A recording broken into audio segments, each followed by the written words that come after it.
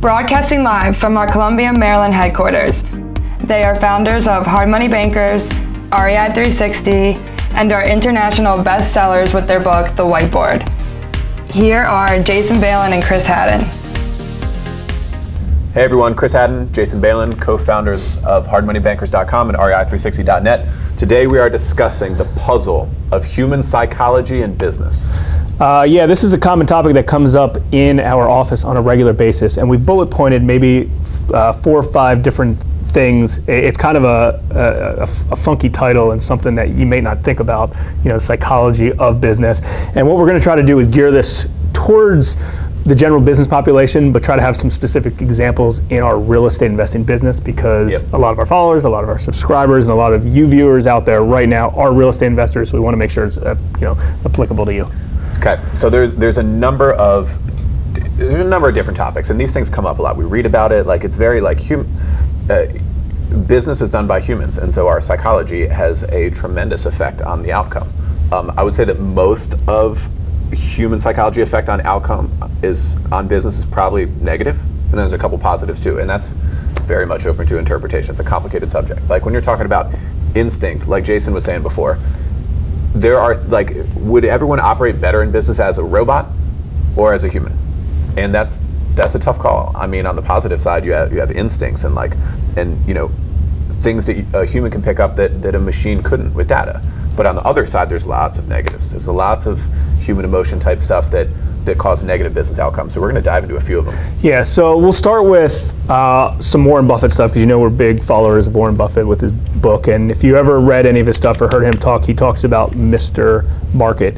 And what Mr. Market is pretty much just the ups and downs of market cycles and market trends that don't really have too much of an impact of what that actual business is doing inside the stock market. It's just more of what trends of what people think, oh, I'm diving in, I'm going to buy this stock for this reason, or I'm about to dive in to buy a stock at this reason. And he, as a value investor, that's the term that he uses, he doesn't care what that chart says. He's going to underwrite that business. As a real estate investor, you can underwrite your particular real estate opportunity based on a lot of other facts than what other people are doing. Yeah, so a very recent and good example is Britain's exit from the European Union and how that immediately affected the markets. Now, nothing has happened with any companies yet. Nothing has happened. And I would also say that people don't even know the economic outcome of Britain leaving. Yet the whole market sells off as a huge drop. It's 100% psychologically based. It's like, oh my God, the sky's falling, let's sell. And all of a sudden prices are dropping on everything. And it's illogical. Exactly. Right? It's not based on real data, it's not based on real business, it's just based on people freaking out. Exactly.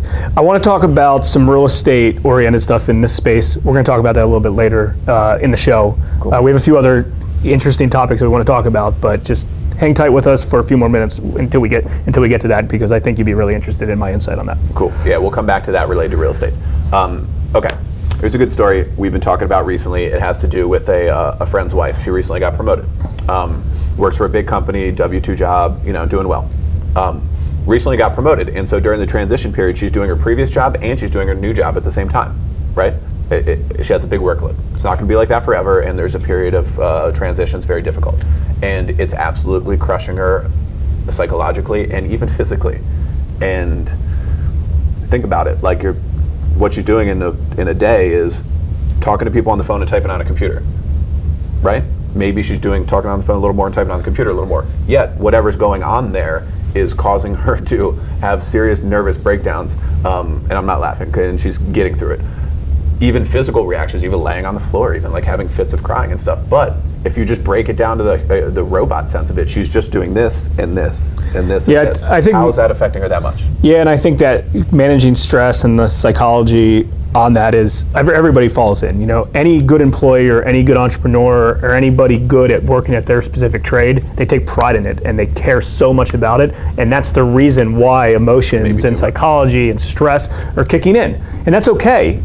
Like that, it's a good feeling. It's better to have that feeling, and we're going to talk about the management of that feeling, but it's better to have that feeling than being like, I don't give a crap. Right, complete apathy would be worse. Type of feeling. So on one side of it, kudos for really, really caring about your job, or caring about your trade, or caring about your clients and your customers and things like that. That's super important. But at the same time, you got to manage up here. It's not the end of the world, whatever that case is. Your emotions are kicking in, and that's fine.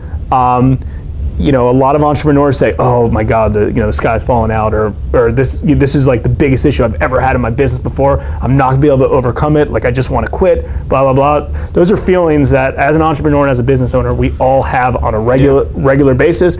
But I promise you, the majority of them are just minor speed bumps, and as you work through them, you become stronger. Right?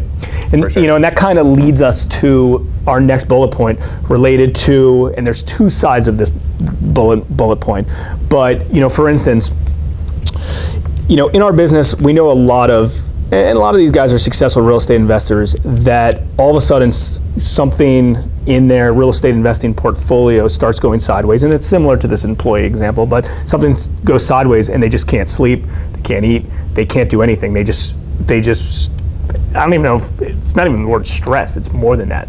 Like, every day it's all they think about, and they cannot move on to more productive things because they have one speed bump kind of in the way that takes up all their attention. And we'll call that one extreme. So over here you have a person, like Karen just said, making a mountain out of a molehill and letting this 1 or 2 or 3 problems, whatever it may be, but I mean it's regular stuff, completely consume them to the point that they can't do anything productive. On the other end of the spectrum, which is also a place you don't want to be, on the extreme end of either one, but on the other one is your person who ignores problems that should be addressed. And that's not cool either.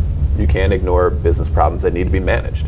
And then here somewhere in the middle is your flow, your equilibrium of, like, you have to deal with things in the right way, manage it professionally and properly, but you can't let it kill you, you can't let it consume you. Yeah. That's where you got to be, in the middle, not either one of these extremes. And that's tough. It's a tough thing to do. I mean, having a loan portfolio of $30 million, a couple hundred loans, there are defaults and situations that need to be managed. As time goes on, that gets easier to deal with. There's certain things that pop up, and maybe more so in the past when you're just getting used to it, where it really affects you a lot. Yeah. I mean, these are manageable things, and they work themselves out, and whatever. There's always going to be X amount of them. So I think about this a lot. There's always going to be X amount of them if you have a portfolio of 200 loans, right? Exactly. And when a problem comes up, it already came up, right? It's in the past. The problem already exists, right? You can work in the future so you don't run into that problem again. But at this point, that's a past event. So now it's doing the productive things to clean it up. So like Chris was said, the problem's here. Ignoring the problem is a huge issue. Overstressing, overanalyzing, not being able to sleep because that problem occurred is the other extreme, right? Right. So it's managing it the correct way. And I know some people might think, well, yeah, dummy, that's common sense, but there's a lot of business owners, entrepreneurs, real estate investors that just overanalyze things too much on this side, or just say, oh, it'll just work itself out, which it's not going to work itself out, I promise you, on this side. Cool. So that kind of leads us to our final bullet point of what we want to talk about related to the real estate market, the psychology of the real estate market, what people are saying out there of the market's so hot, or the market sucks, or whatever the case is. There's always opportunities in any market. For any business, any real estate investor, it doesn't matter. Right now, some of the markets we operate in is towards the top, right? And the reason it's towards the top, there's a lot of buyers that are flooding into the market. It's hard to find good, better deals. So there's pros and cons of this.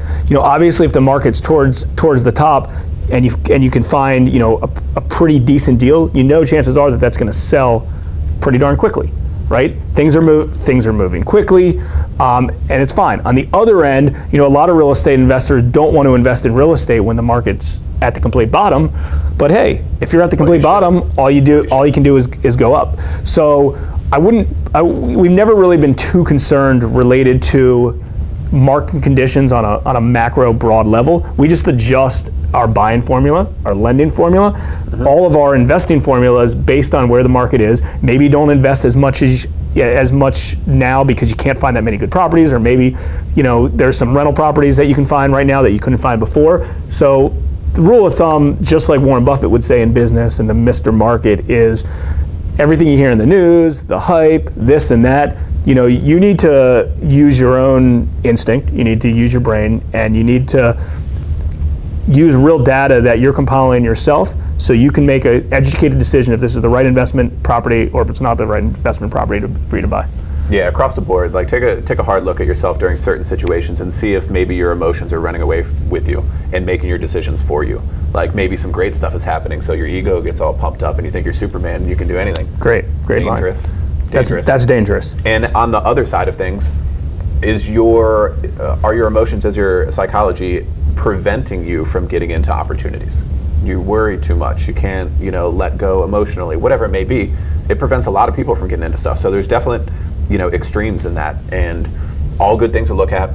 Not an easy problem to solve. Something we all deal with day to day.